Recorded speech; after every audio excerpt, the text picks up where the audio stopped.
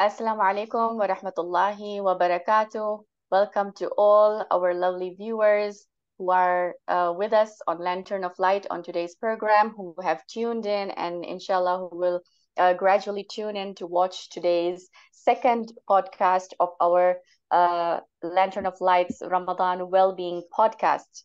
As you know that last time in our introduction, I had shared this amazing news with you all about the launch of our Shahar Ramadan initiatives with you all. And, as we are really enjoying the beauty of this month to attain that spirituality and, to manifest in everything beyond our five senses and delve and dive into the love of Allah subhanahu wa ta'ala, we hope and look forward to having you as well enjoy this beautiful banquet of Allah subhanahu wa ta'ala. I just want to take you in a very quick recap as to what we did in our last podcast. So we are really working and focusing on mental health. Mental health is an integral part of overall health and well-being in Islam. And seeking professional help and treatment for mental health difficulties should be seen as an act of faith and worship and not a sign of weakness. If you remember, we also would love to encourage you to donate towards these programs that Lantern of Light has introduced during this Shahar Ramadan, because together we can really heal minds and hearts with one donation at a time. And it will take you only 60 seconds to get on your phone and press the link to donate. The donation link is available in our comments section, in our description, and it is also available on our Instagram page, on our stories, and in our bios, inshallah. This will really help us in many ways. Please do consider donating to our several other various Shahar Ramadan campaigns, such as the Sahifatu Sajadiya podcast series, the Lantern of Lights mental health well-being podcasts, the Ramadan Iftar parcels for the most underprivileged indigenous Shia families in Kenya, transforming journeys through Quran and Dua, the Layal al-Qadr events, and the orphans and widows educational projects, inshallah. Now, today's program is going to be very exciting because we have a new discussion that we will be sparking on. Last time, we spoke about emotional maturity with our esteemed speaker, one of our esteemed panelists, Sister Sabira Kanji. And, we really went into understanding what is the meaning of emotional maturity, what are some of the factors that contributed to some people being more emotionally mature than others, and, what were some of the ways in which we could develop emotional maturity. Now, on today's program, we will be talking about conflict resolutions, right, in relationships. So these relationships could be marriages, they could be healthy relationships, that they could be unhealthy relationships. So I think this is a favorite topic to many. And I am myself looking forward to having this intimate discussion with Sister Sabira. And I would like to welcome Sister Sabira Kanji with us on board. Assalamu alaikum wa rahmatullahi wa barakatuh. How are you, Sister Sabira? Walaikum salam. Walaikum salam wa rahmatullahi wa barakatuh. Alhamdulillah, Sister Sakeena, thank you very much for providing this opportunity to talk on a very important topic. Because when it comes to conflict resolution, we usually feel that, conflicts are not supposed to be there in relationships, whether it's with our spouse, with our kids, at our work. But it is a very important and, in fact, a healthy thing to be when we talk about conflicts here. Thank you very much. It's an absolute pleasure and honor. Before jumping into our conversation, let me quickly introduce Sister Sabira. Sister Sabira Kanji is a clinical psychologist and a family therapist, and she has her master's done in family and systemic therapy. She is, of course, living in Iran for the past 15 to 20 years, and she conducts online therapy sessions. And she is also a therapist panel on various platforms such as Ask Those Who Know, Imam Connect, and Faith Counseling. She's got her amazing Instagram page with the handle Heal and Rise with Sabira, where she, tells us how to work around with our emotions, how to regulate our emotions, how to manage different sorts of very latest, situations. So with today's topic, as Sister Sabra has already given a very nice brief introduction. So, like, when we hear about the term conflict, right? The picture of a husband and wife having a heated argument pop up in our minds, and something like that. So, Sister Sabra, could you explain more about conflicts and, whether they're healthy conflicts as well or not? So please let us know, inshallah. Yeah. So the way you explained it, like, when we hear the word conflict, we think, okay, there's this couple fighting or probably, ready to throw something at each other and having this heated argument when the neighbors can also hear. But conflicts does not have to be like that. Yeah. It is actually a healthy thing, because imagine if we didn't have disagreements, like, the famous quotation that it is agree to disagree. What does that mean? That you're open to have disagreements, you're open to have these conflicts so that you can actually resolve them. But yes, if it's something like, a repetitive cycle and you're not being able to resolve it properly in a healthy way, and it turns to something like, like we described, that is not healthy. But generally, conflicts are healthy in a relationship, because it means that you find it safe, or you find it okay to discuss your point of view. And as human beings, we will all have different points of view. We will have our own perspectives on different things.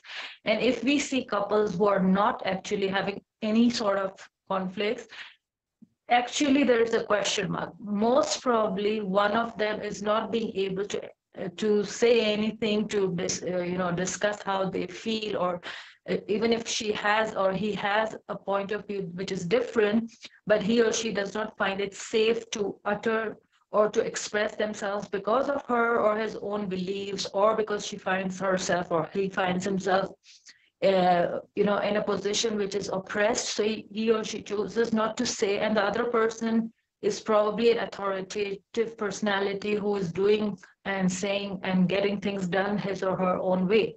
So usually when there are no conflicts or there are no discussions, there is an imbalance of power, and one of them is being submissive. But it doesn't mean that this person is a robot. One day, things will come up. All these repressed emotions and all this submissiveness will take its toll on the person. And this usually, when couples come to me, or even individual clients, when they come to me, they describe that, when I got married, this was the message that I'd gotten from my mother, from my culture, from my, from elders in the family, that, okay, go there, try to mold yourself. And it's usually women I speak to. So, I'm just going to focus on the women, that, because women go from, one home to another, and they are the ones who require more adjustments, and they're expected to just mold somehow, just to be the way your in-laws and your husband is expecting you to be,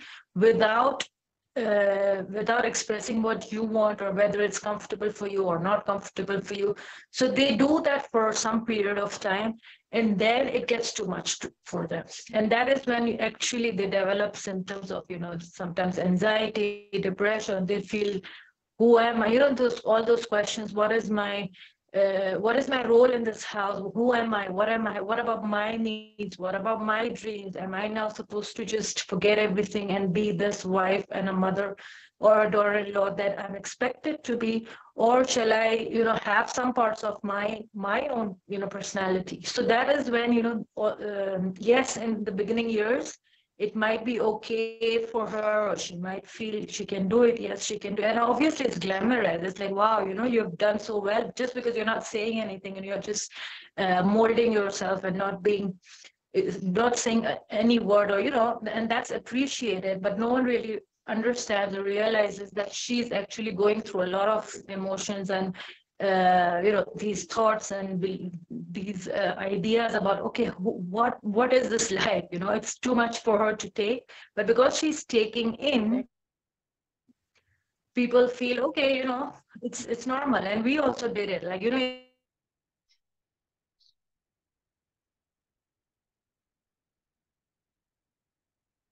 Yes, Sister Sabra. I think we've Sister Sakeena, Sister I've Sabra. lost your voice. Yeah. Okay, can you hear me now, Yeah, you're Sister back. Sabra? Yeah. Yes, you may continue. Yes, I can. Yeah, so that was the basic, idea that, conflicts are not actually unhealthy. They are actually healthy, and having conflicts does not mean that you are this, horrible couple or terrible couple who is a failure or whatever, right? It is actually good to have conflicts. It's the way you solve it and the way you, find that middle ground.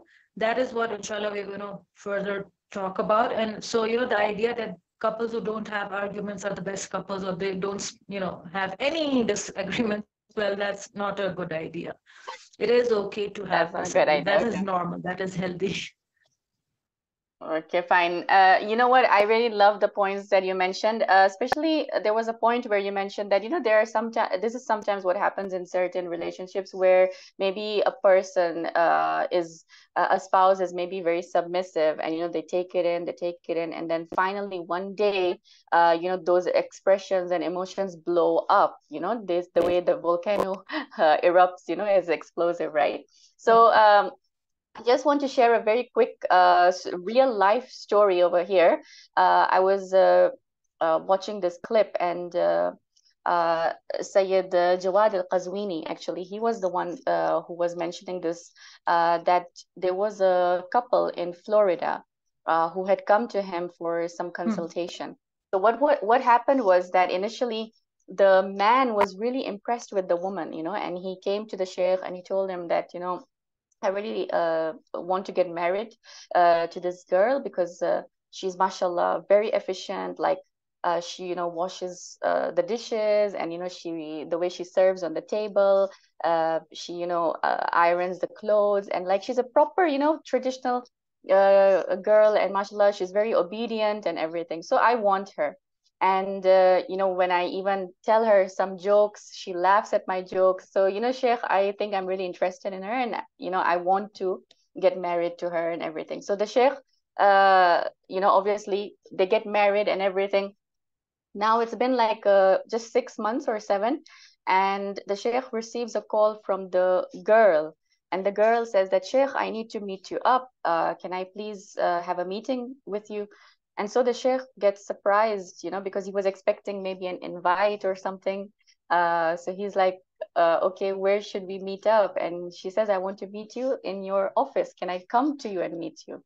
So he's like, okay. So when she comes, she's like all this, worried and tensed and complaining. She's like, you know what, Sheikh, I'm so tired already. It's been 6 months into my marriage, but I'm not happy. Turns out my husband is a double. And so the Sheikh gets so surprised. He's like, what do you mean? Why are you saying your husband is a double? And she says that, Sheikh, he expects me to do all the housework. He comes back from work. He expects the table to be ready with food. He expects the clothes to be ironed. He expects the dishes to be done. He expects like everything to be ready. And he doesn't help me out in any way, like he is not contributing in anything. And so I am feeling this as a pressure, I'm feeling like, what is my role and what is my duty in this? And then the sheikh, just listens, and then he also, the husband, he comes in, and the sheikh talks to him and asks him, like, is this true what your wife is saying? And then he says that, yeah, it's true. Since the time I've been trying to talk to her, when I crack my jokes, she doesn't laugh anymore. She makes faces right now. If I ask her to bring for me some food, now, she's got this anger issues and everything. So this is like just a simple example of what really goes on into some marriages, as you explained very clearly. there was this imbalance that we're seeing in the couple, right? Like the husband already had set up these high expectations, a very high standard of expectation from the girl. And the girl had her own expectations that, okay, when I'll get into this marriage, my husband will also help me. Like we will be equal, we will do things together. But then it didn't turn out to be like that for her. And so there was this conflict and everything that was happening. So the sheikh was, just giving like an example, like this is what usually happens. But then, of course, I think it must have been sorted out. The sheikh must have sorted it out and everything. So moving on to our discussion, Sister Sabira, when we speak about these couples, right? As you said, what are some of the unhealthy ways that couples usually use to resolve their conflicts? Yeah. So, continuing from what you said, right? One of the important things that we, as people who are not yet married, or, who are looking forward to getting married, or even if who have been married, it's about having these open discussions about your expectations, right? Because you see, we all grew up in different households, whether even if you're cousins or even if you're, you feel that, okay, I know this guy in and out, or the girl in and out, because, we have grown up in the same neighborhood or whatever, right? You are going to be different. Your expectations from, your spouse is going to be different. And we usually pick on, what how our parents were, and other, other teachings that come in and all that. And we have this idea that, okay, this is how my spouse is going to be. Just like, this husband who already had this preconceived idea that this is how my wife is going to be. And his, I think, main focus was, acts of services, that she should be serving me, and that is going to be, wow, like, I'm going to be happy. And but there was no understanding of what are her needs, right? So having those conversations are really crucial, because you might have this idea, but your idea might completely might be wrong. Like, this person is not what you want her to be or him to be like, right? So when it comes to unhealthy ways, when, like you said, what happened in this case, or the question we discussed earlier, is that we repress our emotions, we take it all in, and one day, it just comes out. And when it comes out, it is usually anger, and there is a lot of exchange of words that we regret later. Why does that happen? Is because we are just piling up our emotions. We are just, trying to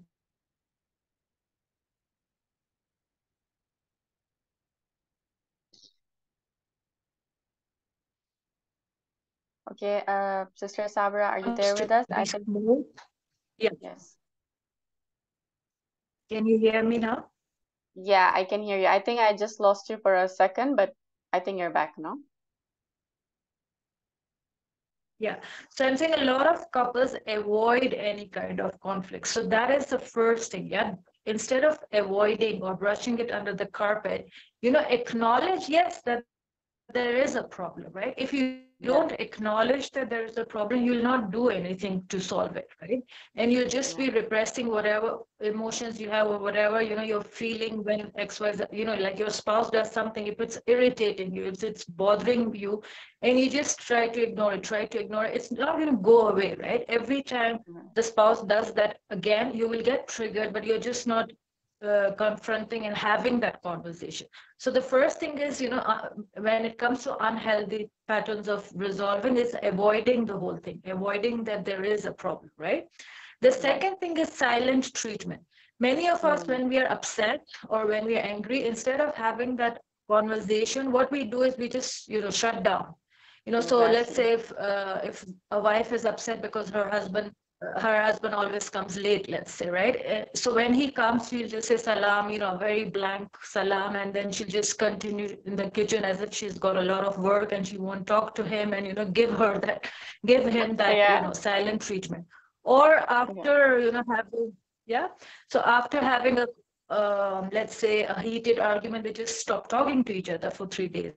And then after those 3 days are over, or 2 days are over, they act normal. They don't come and sit and talk about what was bothering them, or what happened, or how could have, how could we have dealt it in a healthier way, they just stop talking. Why? Because they're frustrated, they're angry, they feel no one listens to them, no one, pays attention to them, or, this idea is, what's the point of talking? He's going to continue his way, I'm going to continue mine. So better not to talk. But you are living together, you are partners, you will need to talk, and having those uncomfortable conversations, yes, it might be uncomfortable. Yes, you might feel vulnerable, but that is okay. You have to feel vulnerable in front of your partner. That is one relationship where, you have to feel safe. And when I say have to, doesn't mean that it's one person's responsibility, it's both, right? As a spouse, you need to provide that safe space for your spouse to be vulnerable, or to be heard, to be understood, right? And one of the other unhealthy ways is, like, we start blaming each other. Like, like if there is a problem, let's say, if the problem is, let's say, finance, or it's like maybe the in-laws, whatever it is, right? What happens if we start, it's your fault. Let's say if it's a husband and wife, and the wife feels that the husband doesn't support her when it comes to her in-laws, right? And this is something very common in our culture.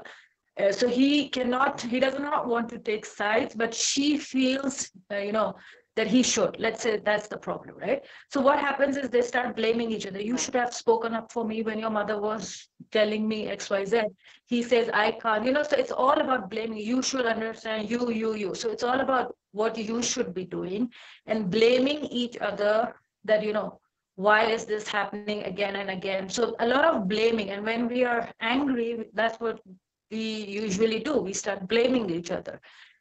What the focus, what happens with the focus is, the focus is now on finding who is at fault, rather than what shall we do about the problem. So again, the problem does not get solved. It's just about, okay, who is the culprit? Okay, who is the person to be blamed, right? And a lot of, to and fro conversations of, you did this, you didn't do this, you are always like this, those kind of conversations do not end up in resolving any sort of conflict. Another unhealthy way in which people resolve conflicts, or when they are angry or when they're triggered, is they bring the past, right? So you see, if this is the same problem, like, with the in-laws, so the wife will remind him again and again of what he has done in the past. You did not stand up for me when, your mother was doing like this. You didn't, when the night we got married, your sister said this to me, and, I felt so, because she's still, the emotions are still unhealed. It comes up again and again. So even if it's not in-laws, I don't want to paint a picture that it's a terrible thing to be with in-laws, but that's the example that comes up a lot in my sessions as well. Like, this is a real struggle. So, bringing the past is, again, not in a healthy way. Why? Because, again, what you're doing is you're trying to bring proofs, or bring examples that you want to prove yourself that I'm not at fault, right? But again, you're not doing anything to solve the problem. You're just trying to, like a court case, that I have evidence 1, 2, 3, 4, right? But that's not going to help you solve the problem. Some people also bring other people, like, like, let's say if it's a problem between the husband and wife, and they bring, oh, your mother is like that, your father is like that, again, they're bringing all these things inside, not realizing that it's not going to solve the problem. It's just, increasing it sometimes, right? So these are a few ways in which are unhealthy. And obviously there are other things, like, insulting each other, cursing each other, I don't know, using the D word. These are things that are, obviously going to impact the relationship. They're hurtful words that will have an impact on the person and the relationship, because we have to have some ground rules, like, and one of them is respect. No matter how angry you are, no matter how hurt you are, crossing that red line, that where you forget to be respectful, is obviously going to have an impact on the relationship. Absolutely. Oh my God, Sister Sabra, I think you have touched on some very crucial points. And really, I wish people could, acknowledge these points could actually understand the significance of each of these points that you've mentioned. Silent treatment, insulting each other, uh, unknowingly gaslighting each other, blaming each other, holding these grudges from the past. It's very true. Like sometimes, you just hold on to that thing. 20 years go down the lane, your kids have now grown up, and you've still got that grudge stuck in your heart, and you can't move on, and it keeps coming back and forth, and it really ruins the relationship. It destroys the relationship, and it becomes difficult, and then even it passes down to the kids as well. We don't realize this, but it passes down to generations to generations. So we need to stop that. We need to break that cycle. We need to know where to put an end to certain things in an unhealthy relationship, as you mentioned. Now, Sister Sabira, that you've mentioned, what were some of the ways of, what were the unhealthy, ways that couples usually have in their conflicts. Now, let's talk about the healthy ways. What are some of the healthy ways in which couples can resolve their conflicts? So first and foremost, it's important to recognize that there are some things that trigger you, or that some things that you feel hurt by, or you feel you cannot deal with it emotionally, right? And talking about those things when when you are at calm, both of you, not when there are things already heated up, and then you decide to talk. Oh, I'm hurt, I'm this, I'm that, you don't care.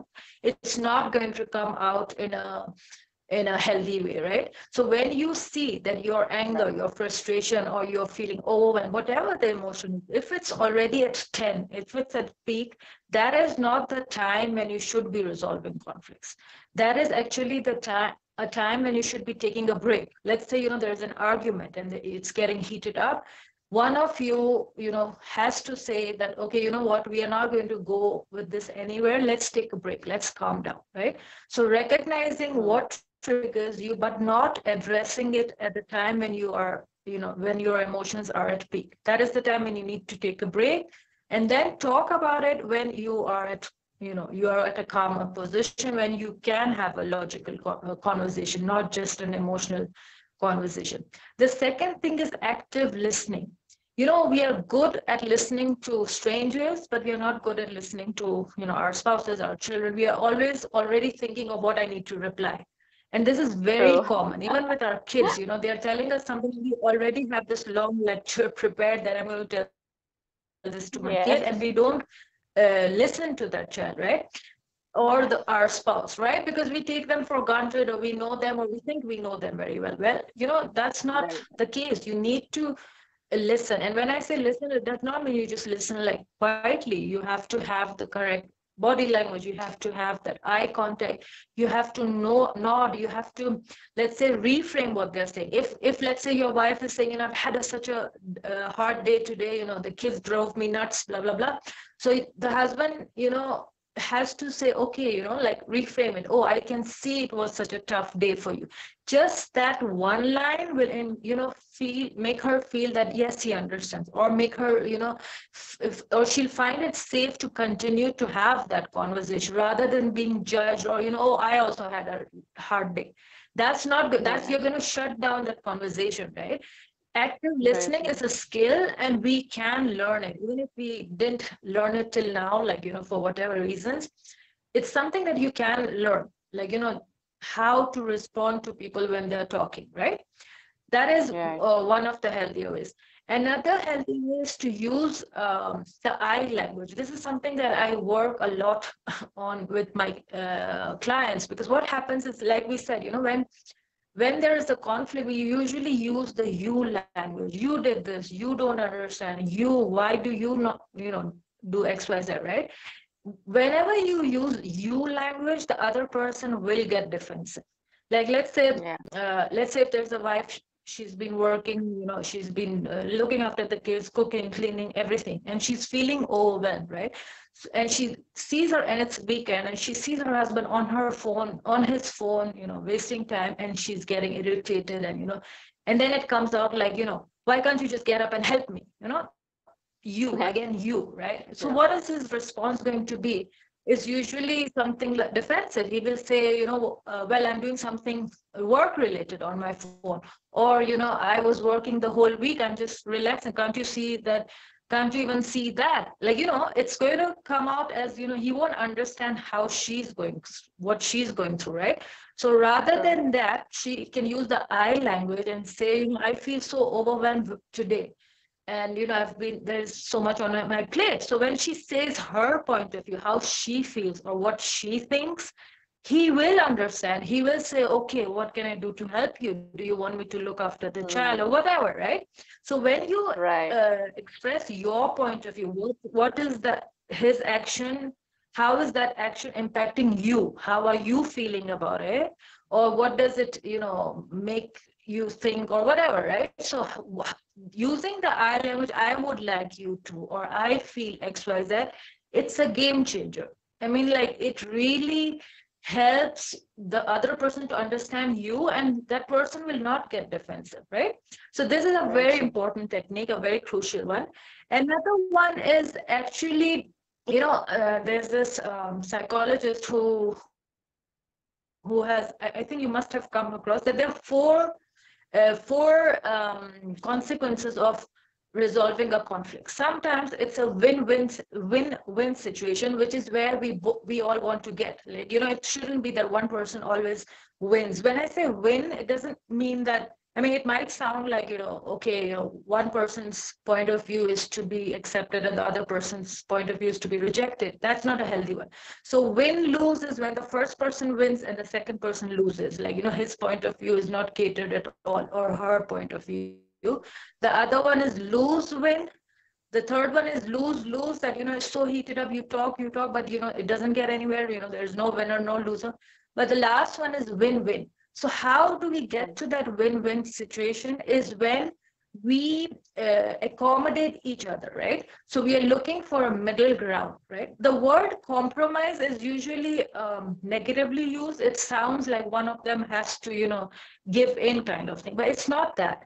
It's like, compromise is actually a very good part of a relationship, but obviously not just one person compromising and the other person not. It's about understanding each other's, point of view, understanding each other's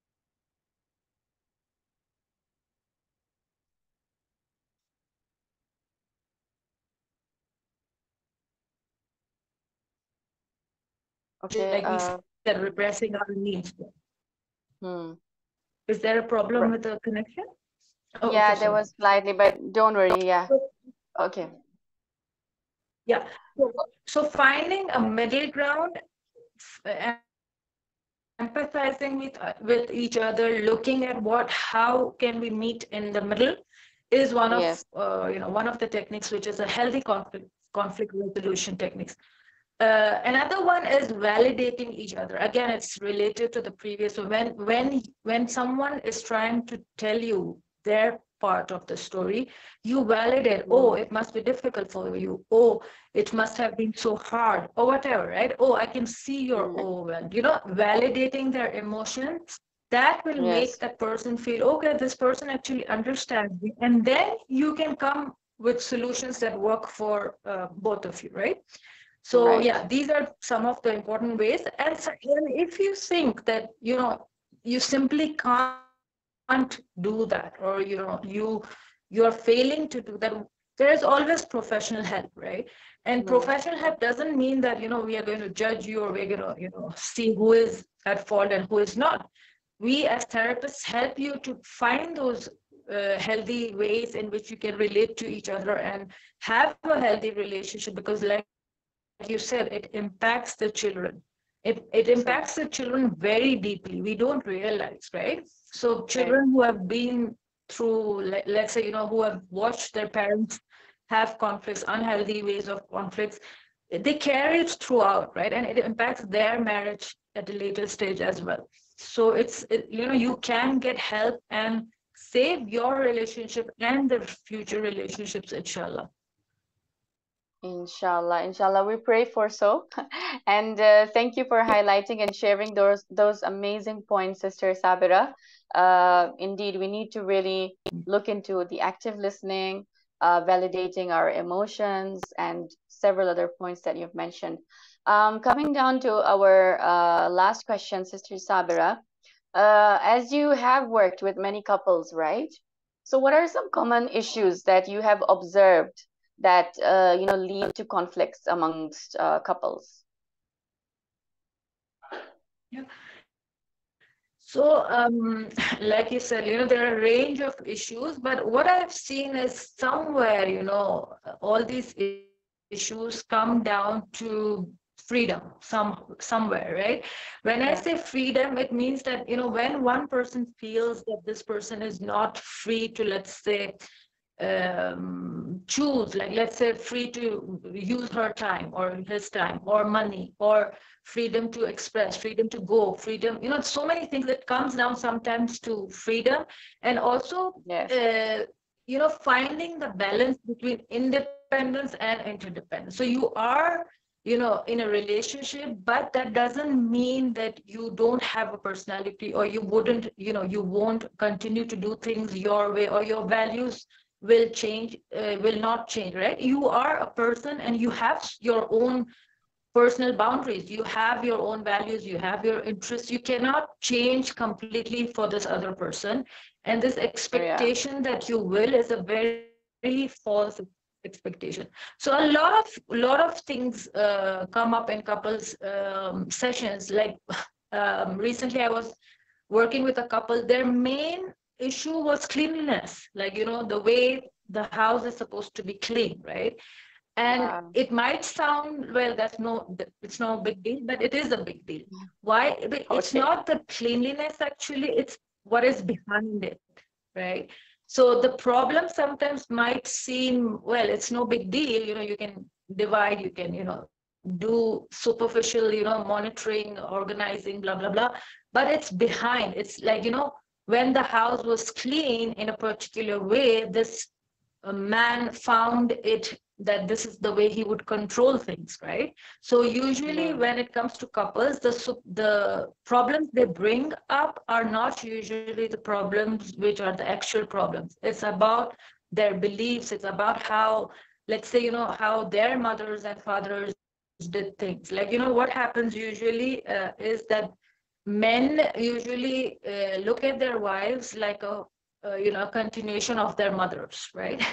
And I know it's a true, very I might be judged for this statement, but there are so many examples that I've come across when, let's say same thing, like cleanliness or even time. Like, if the man expects, if he says 4 o'clock and she's late and it's 4:10, and he gets irritated, it's usually something to do with his beliefs about time, the way time was, seen in his own household, right? And similarly for the woman, sometimes, she idealizes this person to be like her father, right? So if her father right, was someone who, let's say, got things fixed as soon as, they got spoiled at home, like let's say, if the doorknob is broken, or if the car is not washed, her father would just do it, right? That was him. So her right, expectation sometimes would stem out from that. Men should do these yeah, things, right? So it's about our shoulds, right, our beliefs, right? Sometimes the problem in hand is not the problem. It's your belief about how men should be, how a wife should be, how a husband should be. And that is what, brings clashes. Like, our different beliefs. Like, we come with our own baggages, and then we are having this relationship with this new person, right? So until and unless we don't heal from those baggages, whatever they are, right? Sometimes it's not healing, it's about just our beliefs, about being flexible with our beliefs and then forming new beliefs, right? So right. these are just a few things that come to my mind about what topics usually couples can have an argument about.